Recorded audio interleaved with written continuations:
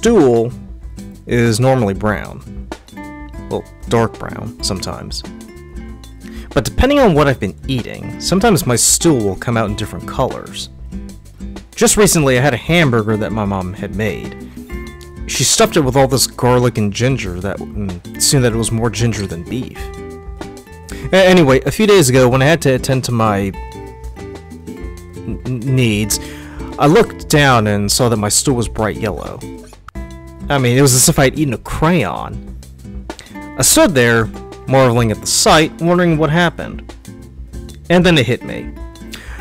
Oh, right, you had ginger hamburgers. It was bright yellow when you ate it. There have been other times when my stool has been green. Now, I've made it a point to eat a lot of greens, you know, lettuce, Napa cabbage, bok choy, and others. I mean, but that's never made my stool look green. But I tell you, there have been times when I've looked down into the toilet bowl, and seeing an odd shade of green makes me stop for a second and wonder what the hell did I eat. I mean, I know it's been digested because the green stuff is well integrated into the stool. I mean, they've become one. I mean, a cabbage shall leave its salad and commingle with the poop, and the two shall become one. And I think it might be spinach because the shade of green in the poop matches the shade of green in the spinach. Which may explain why I don't eat spinach too often. And my favorite color is green.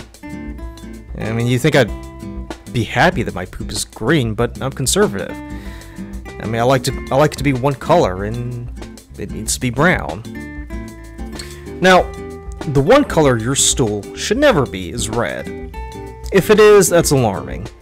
And I'm not a medical expert, but if you were to look down at the toilet bowl after a dump and you see it red, then you might want to see a doctor. I mean, there have been times when my stool has been red, but here's the weird thing. I like eating spicy foods. And I like eating bird's eye chili peppers, and I'll eat them whole. I seldom cut them up, I just eat and swallow them whole. And after visiting the library, when I looked down, to my astonishment, the peppers are just sitting there, jammed into the brown log as if it had been touched by stomach acid. And I swear to God, they were not digested. They just went in through my stomach, the small intestine, my colon, and now in the toilet bowl, intact as if it had never been eaten at all. Anyway, I just figured I'd mention that. I bet you there's no one else talking about the different shades of color in their stool. I mean, maybe that's for a good reason.